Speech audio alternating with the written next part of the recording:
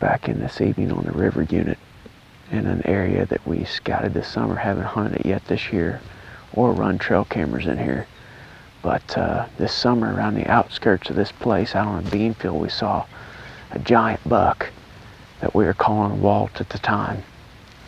So I know there's big deer in here for the simple fact that this spot is just about impossible to get to. It took Sean and I a good 2 hours to get here from the car. It's only about a mile from where we parked, but we had to kayak in halfway here, and the water was down so low that we couldn't paddle.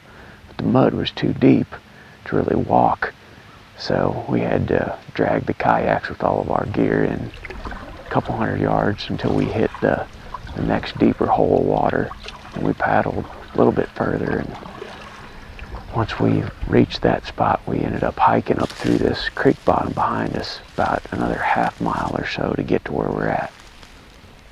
When we scouted this summer, I found a bunch of good spots back here to the east of me that I was wanting to hunt tonight, but we're far enough in as it is.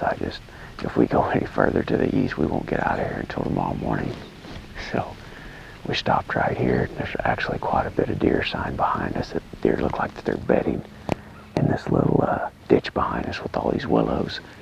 And I know they're bedding up on this hillside to my left because I scouted it earlier this year with Sean and Zach. Got the stand set up, and we got a fresh scrape right here at the base of it and another one up in the woods heading up into that bedding area. Perfect wind right now. On top of that, there's a dozen red oaks in here that are dropping acorns. We found a bunch of caps on the ground where the deer have been eating them.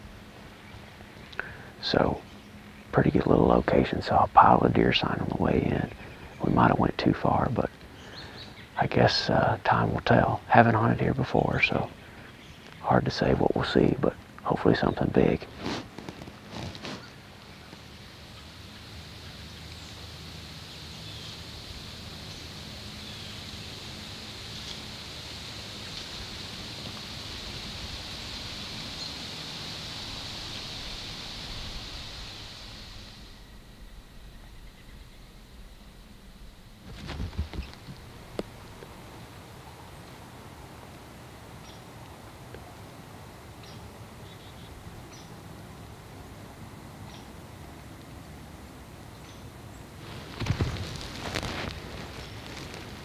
Well, it's 8:30.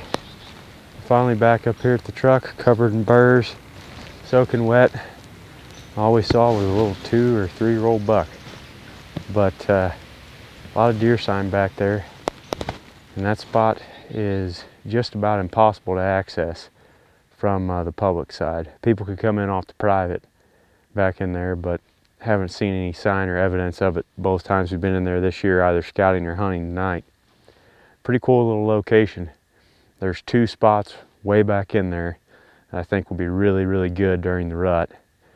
But we wanted to come in tonight and just check our access and see how well we could get in and out of there. It took us about an hour and 15 minutes to get back to the Jeep up here since we put our feet on the ground underneath the stand. So it's kind of a pain in the butt. You gotta portage your kayaks a couple of different times up through that little creek to get back there. The water just ain't high enough, but then after you get past that little stretch where it's really low, you know, only an inch deep, then it goes around a bend where it's 6-7 foot deep. So you got to have the kayaks to even get back in there. Once you get back there, though, it's not that bad getting into that stand. But we're going to come in here again, since we got a bunch of easterly winds in the next week. This spot sets up well for those.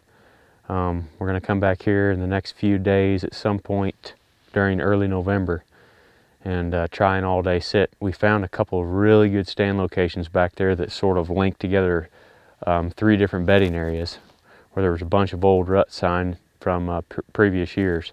And I know there's some good bucks in the area from seeing them this summer. So we'll be back in here in the next 4 or 5 days and try to make the trek in there and get a shot at a mature buck.